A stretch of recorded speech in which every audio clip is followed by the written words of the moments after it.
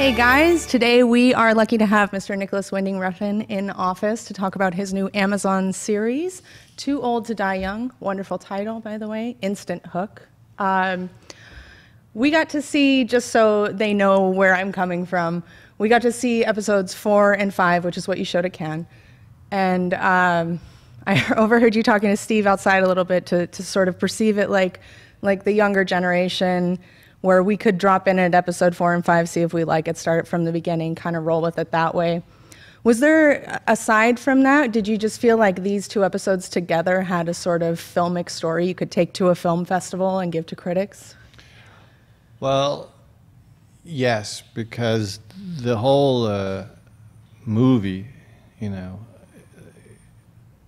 I would do movies. So I decided to make a long movie on streaming. And then I would chop it up in different rhythms, meaning that episodes would be different lengths, just like a book. I thought, well, it's 13 hours long, so just showing episode 1 is not really an introduction to the world. And I thought, when you go buy books, you know, you take them down from the shelf, when you browse through it, you very rarely read the first page. You go into the middle and assess, and then you decide if you want to buy it or not.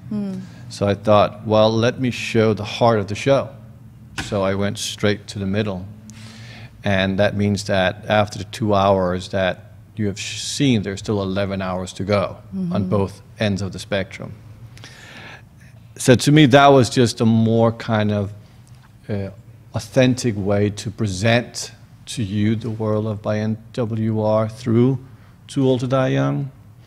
And at the same time, it was a great puzzlement, which of course is always fun to talk about, because everyone always searches for an answer.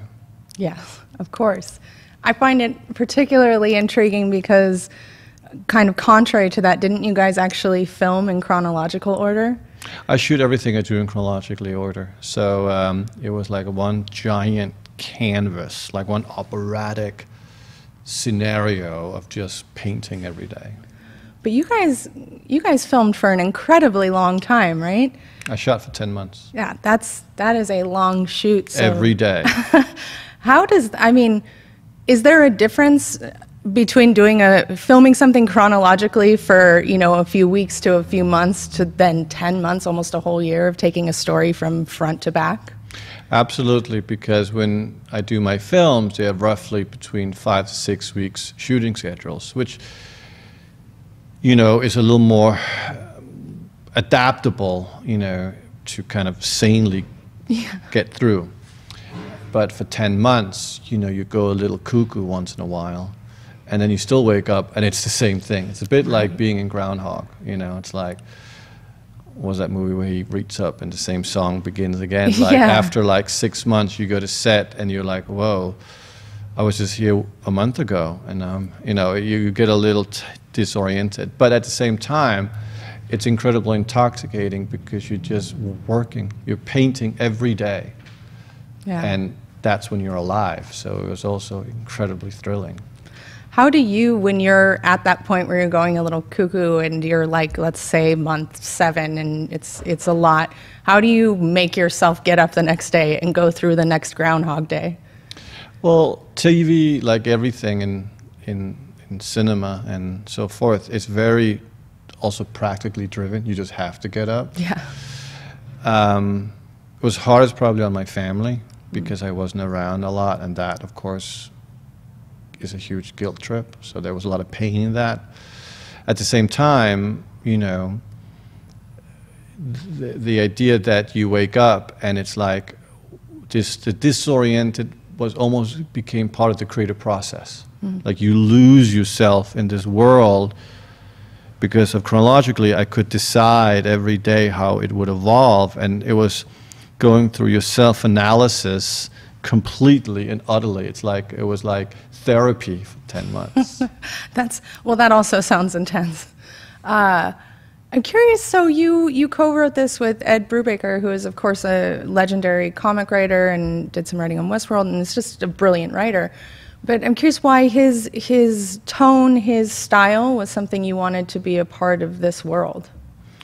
Well, I had been friends with Ed, prior, and I had hired him on another project that I own called Maniac Cop that he's written the script for, and it's now being developed for serial opportunities.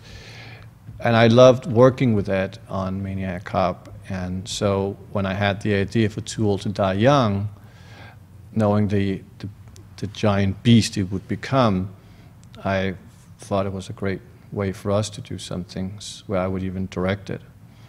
And then we started working on it.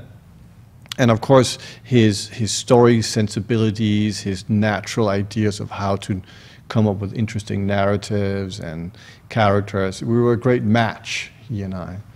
But we were missing a link, and I went to Alejandro Jodorowsky in Paris to have a tarot reading on what I needed to do, and of course it became very clear what we needed was a woman. Mm. So I brought in a writer called Hallie Gross, who Ed had worked with on other projects. So they were very, very friendly, very, very close friends. So it was a very natural inclusion into the family. So we became like a trio. And that's really when the writing became truly what the show was. Mm. When we were all there together, there was, as we say, the yin and the yang. There was a man and a woman, and we were equally partners and equally creative, and it was just, I've never laughed so much for so long. Wow, that's funny for this series, which is a dark sense of humor, but is certainly not a laugh riot, I would say. I find it very funny. It's funny, but it's also dark, as your material is known to be. But it's very funny. Yes. It's very campy. It is that, you're correct, yeah. I'm excited to see more some of the dark humor, and it really does hit my particular sense of humor. When you guys are writing together in a trio, and I believe you also worked with 2 other writers on the Neon Demon, how do you like to write as a part of a group? Do you sit in a room and work together? Do you bounce back versions of the script, take it from here, and then someone else takes it from there? Well, it kind of depends. Sometimes I would write the story or the clear narrative, the kind of concept. Sometimes I have an idea, then I work with someone else to kind of figure out what it could become. Sometimes I do it alone and just sit in a room and do everything myself. Regarding the Neon Demon, I wanted to work with, I wanted to have as many women around me as possible. So of course the writing process was part of that. And I was very intrigued by how we could clash and something interesting would come out of it. And it also puts you out of your comfort zone when you're challenged. Yeah.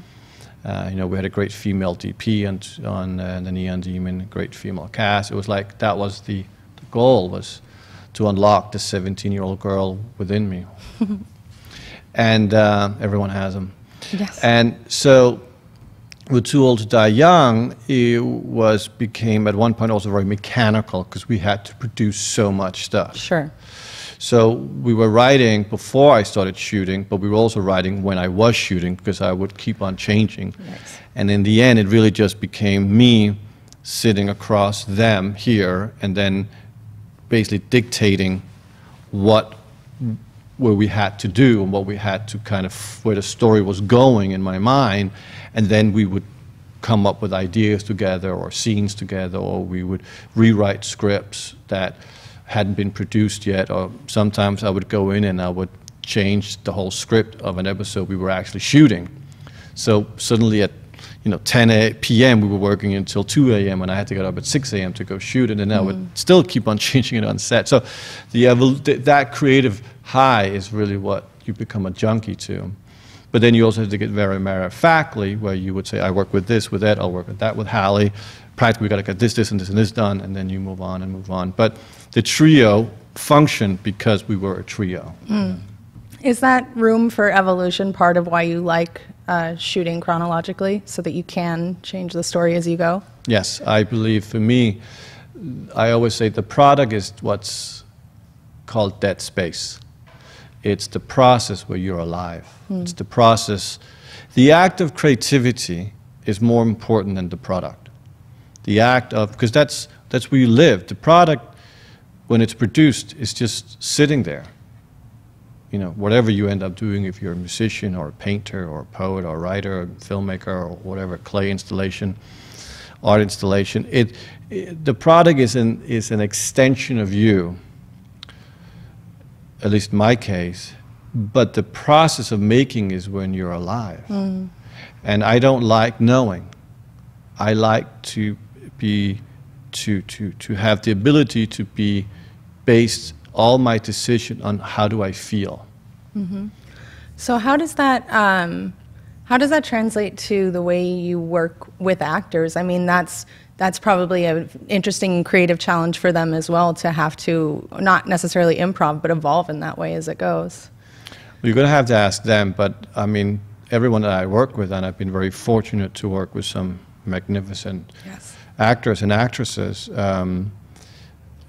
they all seem to really indulge themselves in the process, because from a performance point of view, you're no longer having to mechanically create everything. You can just go with the flow. Mm.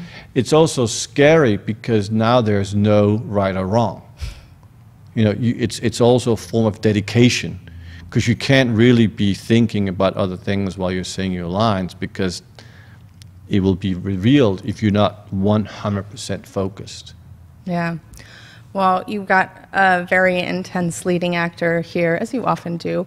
And I'm curious, how did Miles Teller become the guy for this? Was he who you had in mind? Did you read a lot of people for it and he was the best? What was the journey to getting there? Well, the Miles Teller character, Martin, who kind of is the star of the show, I never got as far as reading anyone, because very early on I met with Miles. I think he was the first actor I actually really met with about the part, and face to face. And I remember even calling Elle Fanning, going, "What do you think? Who do you think I should cast?" You know, and getting her take on it. And then she was like, you know, Miles Teller. And so I met with Miles, and we had a great, interesting conversation. And Miles has a very funny way of explaining it, you know, about how we just stared at each other for a very long time, speaking very, very slowly. But in my mind, I was just thinking, I can't believe I'm looking at Elvis Presley. And if I can make this beast of a project starring Elvis Presley, the actual reincarnation, because he looks so much like him. Yeah. And my wife said he walks like John Travolta from, you know, Saturday Night Fever, and he stands like John Wayne.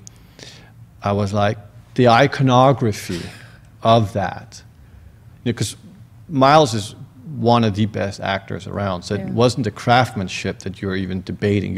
It's more like a sensibility. Mm-hmm. It's the last 10% of, do you and I have something in common that's going to make this interesting? And I was just right away, and I asked if he would wanted to do it, and he said sure, and then that was that. Wow. There was no reluctance about a 10-month commitment? I think for him it was more even an excitement, because, you know, in independent films you get so little time to do anything. So at least here we had more time. Yeah, it's more of a theater actor sort of. Yeah, it's like going on stage. Yeah, you get to. I mean, that's a long time to spend with a character. So it was obviously a huge deal that you got to premiere this at Cannes, being the status of streaming there and everything. And you, when you were there at your press conference, spoke pretty vocally about your support of streaming and your belief in it. And I'm curious, why is it so something that you're so passionate about, and something that was the necessary sort of medium for this project? Well, first of all, you can say you cannot make a 13-hour movie in the normal theatrical world. When you look at the origin of film, in a way there's a sense of a déjà vu, because back then you had the great inventors of film were making 8-hour movies, 6-hour movies, because it was an undiscovered canvas. There was no rules in the game, and it would play at 5,000 seat stadiums where people would go and watch this invention called film that became mass media. And to me, streaming is kind of the equivalent of that, because streaming is part of the digital revolution where there's a flow around us that we tap in and out of. You know, what's going away is traditional television. I mean, that is a doornail to me, at least, and also certainly my children never watch television. Why should they? Right. You know. So our viewing habits, our communication habits, the way that we vote, the way that we interact with each other, the way that we live our lives has changed so much with streaming and the digital revolution. So I thought when I was approached about doing this, or when Amazon came to me and asking what I wanted to do after Neon Demon, I was like, I want to do a really long movie. And you can do that in streaming. So that opportunity is just really interesting because it's where my kids exist. You know, my eldest is 16. This is her world. This is her language. This is her canvas. And rather than trying to bring her world into what I used to know, I want to go into what they do, how they communicate, how they interact, what they see, because they're so smart. They're so clever, they're so quick to say, I don't feel it. And I think that's beautiful because it goes back to the point that creativity is about sincerity, it's about a point of view, it's about inspiration. You know, we live in a world that's so obsessed with good or bad, or you know, being comfortable, that we forget that art's purpose is to challenge our comfortability, to make us think, to change the world. And I think because of the revolution, that has become more and more clear, because, you know, there's no point in producing content if it doesn't become something of a catharsis for you. Because from an audience, including myself, time is precious. And if I'm to give my time away to something, what do I get in return? And entertainment, God, it's all for free online. My telephone gives me free entertainment. Yeah. So I need to be thrilled. I need to be seduced.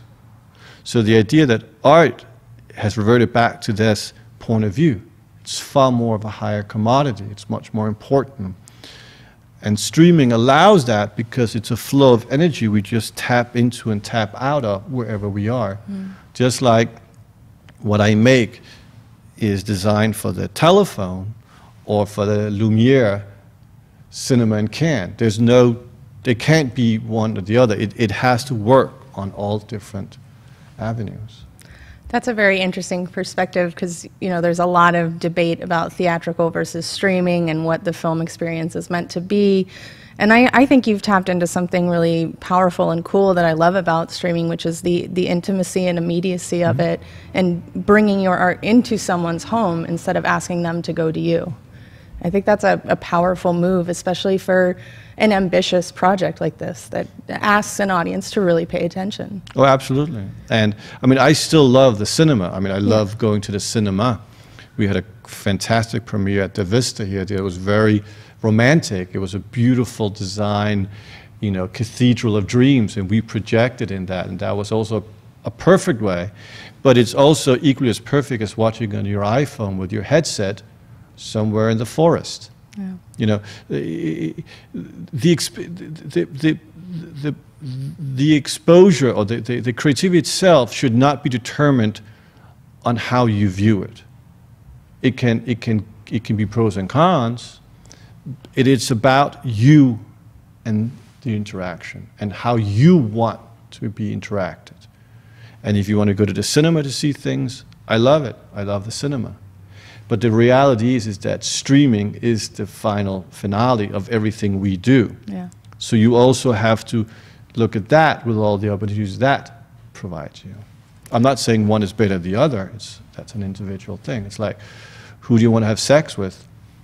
I don't know.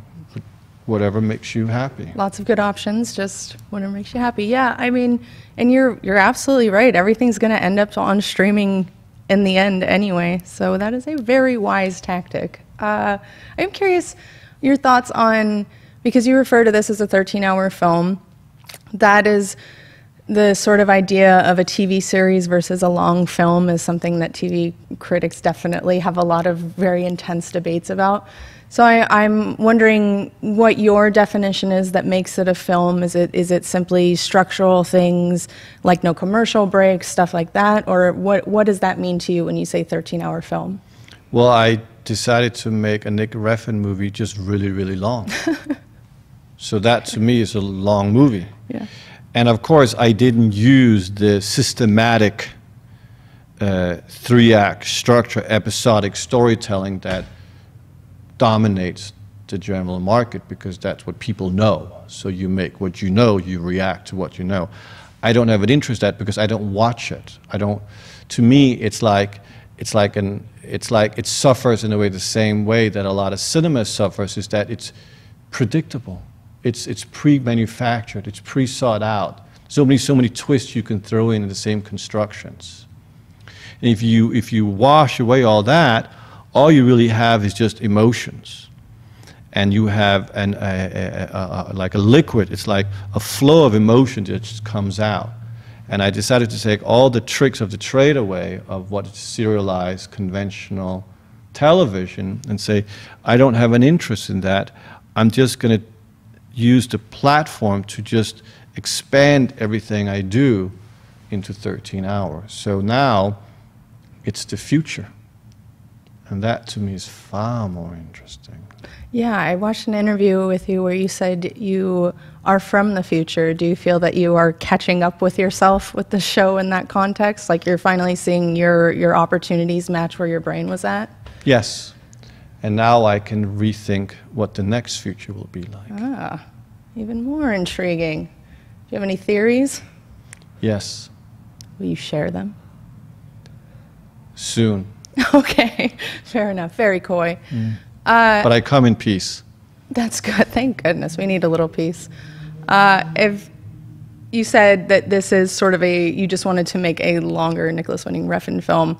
What did you learn about yourself as a filmmaker, the way you want to tell stories in the process of doing that? Did you discover new elements that you hadn't necessarily seen in the shorter format, or new avenues you want to pursue in the future? I'm not an analyst like that. You know, just like I'm not a politician. I'm not asking for your vote. I can only create what I create the way I want to do it. That's what I can offer. And so from that perspective, I don't think about it. So you didn't, yeah. It's we got a little visitor here, but if you didn't find that in having time to tell your story in a different way, that you found you liked telling it a certain way? It felt the same? Just the same thing. That's so cool. I wouldn't expect that. You always have to look in the world of creativity as you don't conform to it. It conforms to you.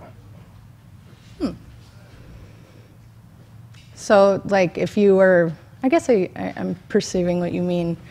All my life, I've been told what I should do and how to do it. Yeah, yeah. You know? And,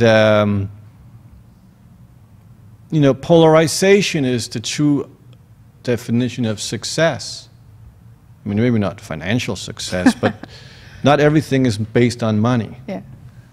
You know, we unfortunately spend a lot of time valuing creativity at the moment on dollar signs, thinking dollar signs equals quality. That's not, it's like the same, does that mean that the most successful restaurant chains are the best food? We all know that's not true. Right. So why do we apply that in entertainment the same way? Of course, the business of entertainment you need to know to exist, but there are dollar and cents of ways to do things that actually make things that are the most specifically unique niche material to be financially upside.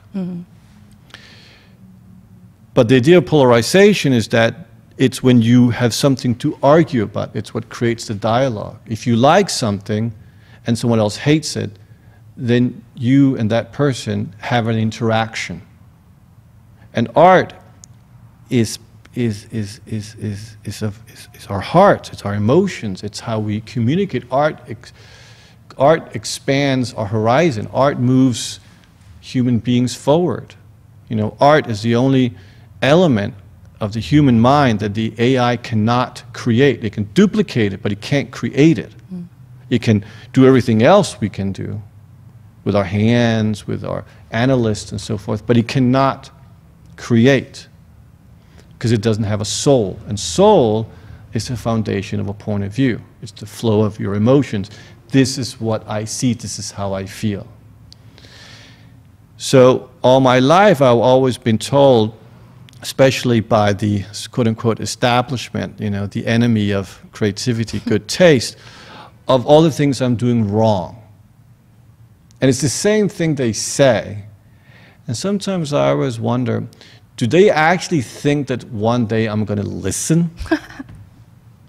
Or is it more like, maybe they're just wrong and I'm right? Because my mother always said I was a genius. So that's what I'm working out of. And if people don't agree with that, that's fine. Yeah. That's cool. But it's not going to change the fact that it's 100% me, and that's what I can offer you. That's the only thing I can entertain you with. I am, at the end of the day, a showman. I am an entertainer. But I can only entertain you with what I am. Mm-hmm. I love it. I think that you are very successful in your mission because many of the better conversations or debates I have about movies tend to be about your film, specifically The Neon Demon, which I freaking love and has, as you're well aware, some strong reactions. Thank you. So that's definitely, you are good at creating conversations and films that strike people in a strong way. Mm-hmm. When you come off of making your 13-hour film, working in streaming, working with Amazon, does it make you hungry to do more in that avenue? Are you now like, I gotta go make a 5-week film? Where's your head at? Well, I want to make a movie next, just to do something different. But I have hundreds of ideas floating around that I would like to just, go into. Yeah. But everything I do, I've kind of been able to now focus on, which is, my own streaming site by NWR. Mm-hmm. That has become now the mountain of my intentions, that everything I now create is to build out of that. Whatever it is, I'm not sure yet, but that is the next future for me. Gotcha. That site has a really cool layout. It's impressive design. And it's also, you aren't, you've been embracing streaming for a minute now. It's not just this show. Mm-hmm. Do you have, because you are one of those filmmakers, as many are, who when you go look at the news stories, there are many projects over the years that you have been attached to, detached, still might be happening. I was happy to hear Maniac Cop is still a possibility. Oh, yeah. Do you have ones that are didn't happen but keep you up at night still, or do you tend to move on to new ideas when they don't follow through? Well, I've never had anything fall through. Regarding Maniac Cop, it's an IP I own, so that will always be, when it's ready and the right way, then it'll get made. I just don't want to get made to make it. Right. That's not worth people's time or the people making it. It needs to be there for a reason. It needs to be made with the passion. But since I own the IP, it's just standing on a hangar in a beautiful plane, just getting ready to take off. It's full of gasoline, and now I just need the last pieces to make sure that it's the right takeoff. Mm-hmm. Regarding everything else, no. Projects that have come to me or that I've been approached about, I've always decided not to do them in the end.